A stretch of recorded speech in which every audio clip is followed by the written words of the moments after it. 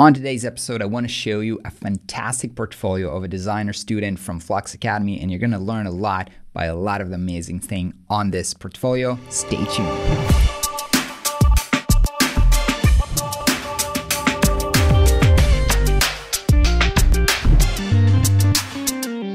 Hey everybody, what is up? Welcome to another portfolio review. I haven't done these in a while, but then I saw the portfolio of Stefan, which I'm about to show you, and I was pretty much blown away because there are so many good things in it. Let's dive right into it. So when you land on this, I love that we have big type here and an image. I always tell about how important it is to kind of get the vibe of who the person is if you're a freelancer. So while we have here kind of a trendy watery effect and this cursor effect, so all immediately kind of trendy design. It's looking good. It's kind of up to date with what's up today.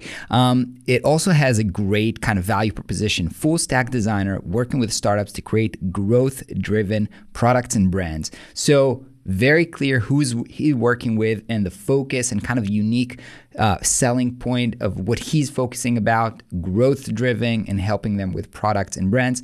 I really, really like this. Book a free consultation, so very clear call to action. As you can see, everything is kind of like very well treated. The interaction, the call to action, it's not just like a regular button, but it's still very visible that this is a button. And then moving right down into testimonials, always best to start with. Social proof, seeing that he's worked with multiple clients, they're blown away. Actually, one of them is actually saying, oh my God, what a catch, mind blowing. But this is really great to get started with. Okay, this guy is a pro. And then he's moving into actually talking about the client's problem. So instead of most designers who are immediately running into, let me show you the work, this guy is actually talking a little bit more about what is the problem that he's solving for people, which is your website should turn visitors into engaged customers.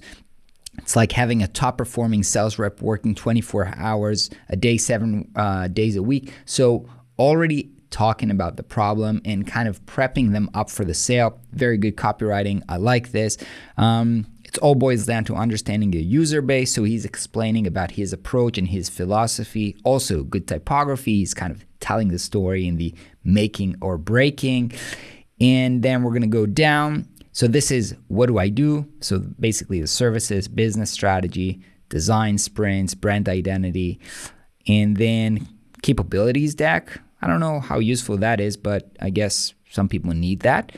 And then recent project. So again, we've seen this kind of effect previously, the image showing when we're hovering over a project. It's pretty cool and very well done. By the way, did I say that this website was built with Webflow? Really nice use of Webflow. Now, usually here, if you click on the project, it's actually taking you to a new website in a new tab. Now, usually I advise against opening a new tab because you want to keep people inside your own website. But there's one place where that is actually a great idea, and that is when you're not just showing images of a website or your portfolio, you're actually taking them to the actual website themselves, and then they can actually see how the website actually looks like. Because, you know, the best proof is just showing the work, not just showing kind of art-directed, nicely done visuals where actually the actual website is crap. So actually showing, hey, take a look at the website. The website itself is actually live. So they did use my project. I was able to execute it.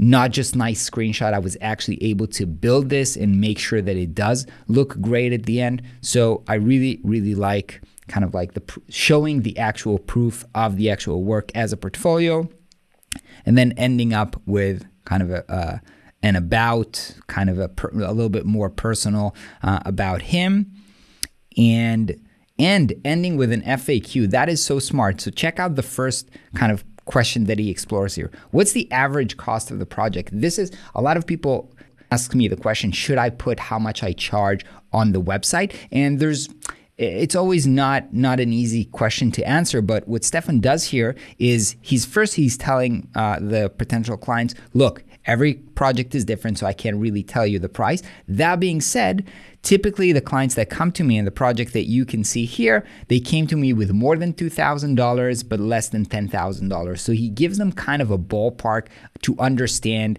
what is the range. So if you only have $500, that's probably not, don't waste your time contacting me. So by kind of setting up the expectation, I think he's doing great work. And also how long will it takes to create the website? What's the process that I can expect? So he's actually explaining and setting up the expectation, which just means that he's gonna get the clients that will reach out are what's called more qualified leads. They have done the work to understand who he is and how he's working. So there's a greater chance of them actually being converted into paying clients and actually sealing the deal. You got a Google project. So this is the end call to action.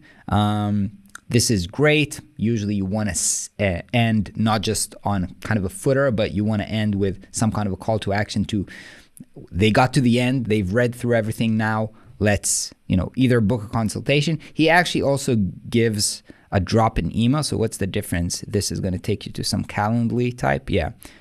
So this is, okay, so it's good that there's two approaches. One of them, to me, booking a call directly on the site is a little bit extreme. I'm not sure I would do this, but it does shorten the sales funnel because you're getting on a call with them directly. But he's basically giving them, although he has a main call to action, he's also giving them the the option for an email. So I think this is really, really great. There's so many good things. Obviously, design-wise, the color scheme, like mainly this grayish with the red accent, really nice use of color, really nice use of type, really nice use of interaction done in a subtle way, not kind of like trying to overdo this. But I feel like I look at this and I'm confident that Stefan is a good designer, and I think potential clients will know this as well just from going over the portfolio. I'm not even talking about, clicking and checking out his other work. Just by seeing this website, I'm pretty confident that he's a great designer. So I hope you took away some of the notes here about marketing structure of a portfolio website. Let me know in the comments below what you liked or didn't like in this website, and I'll see you on the next video.